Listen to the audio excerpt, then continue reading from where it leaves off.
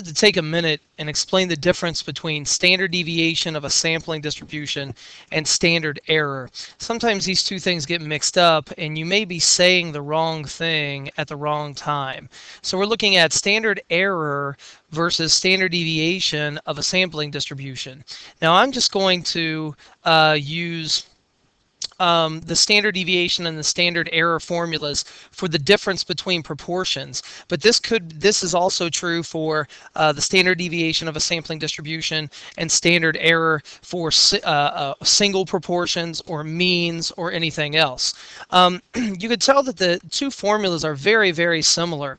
In fact, the only difference between the two formulas is the fact that for standard deviation of a sampling distribution, we are using P and Q instead of standard error. We use P hat and Q hat.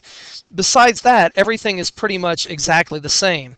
Well, what most people get a little bit confused with is when to use the word or when to use the term standard error and when to use the term standard deviation of a sampling distribution. Well, the very quick, easy way to keep this straight is to remember that standard error is the formula that you use or the statistic that you are using when you are dealing with confidence intervals.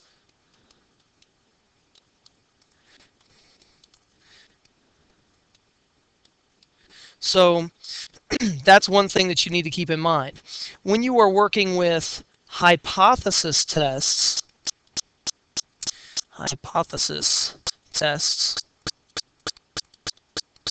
then you are going to use the standard deviation of a sampling distribution.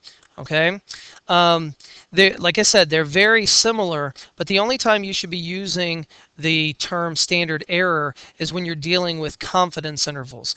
The big reason that there's a difference between these two is the fact that when we are dealing with confidence intervals, we are only using the sample to create the confidence interval. There's nothing else that we have to go with, so we are assuming that our sample is a good representation of the population, so we're using that to estimate the population parameter.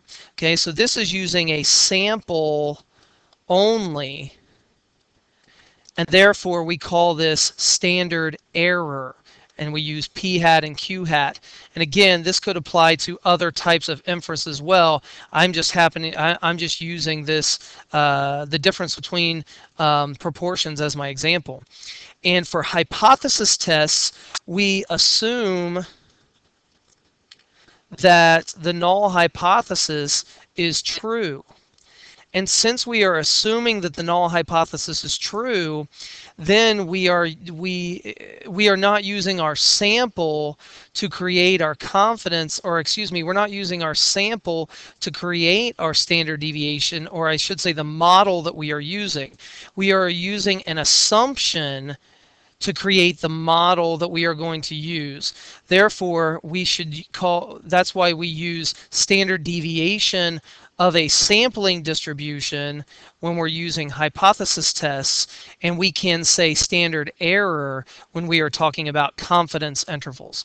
Hopefully this gave you a little bit of information and gives you a tip on when you should be using the term standard error and when you should not be using the term standard error.